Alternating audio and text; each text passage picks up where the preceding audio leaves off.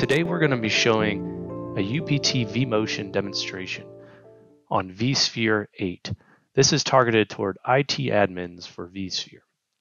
First, we're going to be showing an older vSphere generation, vSphere 7.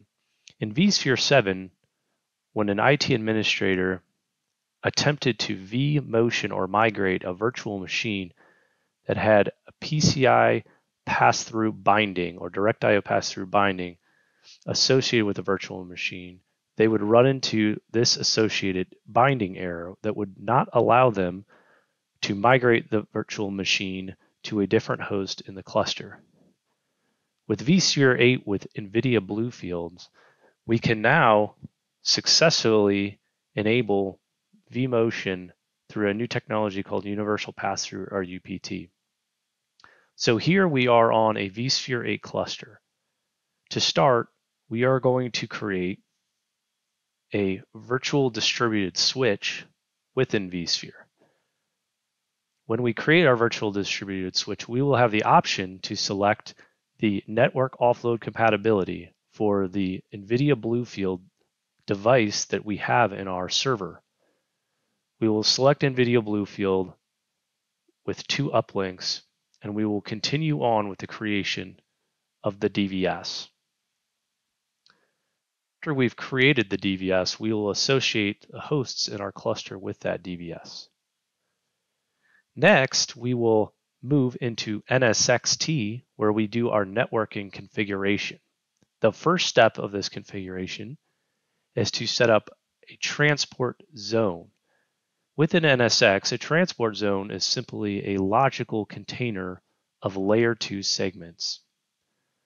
So here we have the 2 default transport zones already created for us within NSX, but we are going to create our own called demo transport zone, and we are going to make it of type overlay.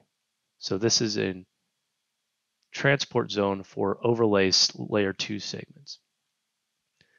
After we've created the transport zone, we are going to navigate into the networking segments, and we're going to create a couple of layer 2 segment overlay segments within NSX.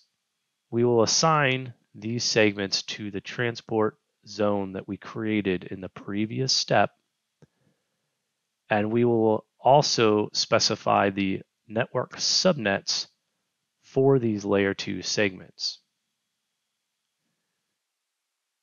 The layer 2 segment subnets are what IP address space gets assigned to each virtual machine that has a network adapter belonging to these layer 2 segments.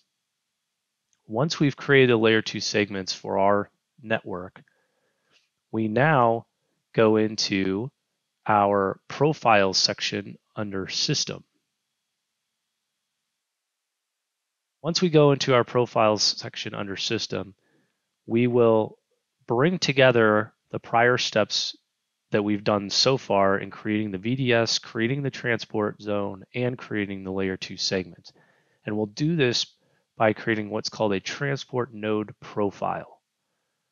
So within a transport node profile, we are specifying the network configuration that is going to be applied to our transport nodes, or in other words, the network configuration that's going to be applied to hosts, the SXI hosts in our cluster.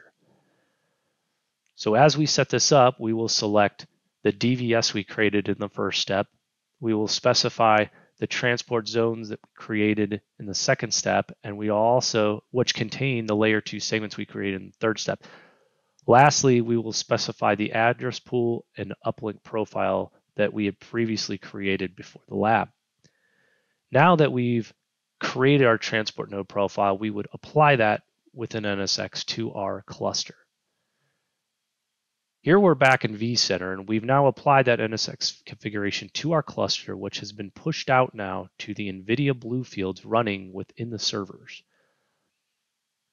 Next, we will simply create a virtual machine that will utilize Universal Pass-Through or UPT running on the NVIDIA BlueFields. What this will allow us to do is maintain high performance network bandwidth to the virtual machines that are utilizing these UPT interfaces, but also allow us to utilize vCenter tools like vMotion and distributed resource schedule. So here we create a virtual machine, and within that virtual machine, we assign a network interface to one of our layer 2 segments we created within NSX. From there, we will select simply the adapter type of VMXNet3, a para-virtualized default adapter type within vSphere, and we will simply enable UPT support. Utilizing this native driver and not a third-party driver within the virtual machine, we do not have to utilize direct I/O pass-through. This allows us to then go in to our virtual machine and select migrate, and then choose an alternate host within the cluster to migrate this virtual machine. As you can see, when we do this within vSphere 8, now we do not see a compatibility issue. No longer do we have the direct I/O PC pass-through binding with UPT running with NVIDIA BlueFields. We continue through the vMotion process, and we've now successfully vMotioned our virtual machine across hosts within vCenter 8 utilizing NVIDIA BlueFields.